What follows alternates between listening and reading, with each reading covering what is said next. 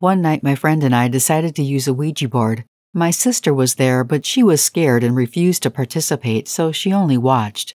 My friend and I sat across from one another with our fingers on the planchette, and it worked. So we proceeded to spend the next few hours asking questions and being amazed.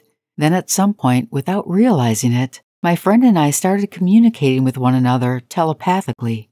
Then the spirit joined into that conversation by answering questions on the board that we were just thinking to one another telepathically. I asked the spirit to touch me, and right away I felt a hand squeeze my shoulder. My sister didn't believe me when I told her, so I telepathically asked the spirit to touch her too. She started screaming that she felt a hand on her back. That was 25 years ago, and my sister still refuses to talk about it.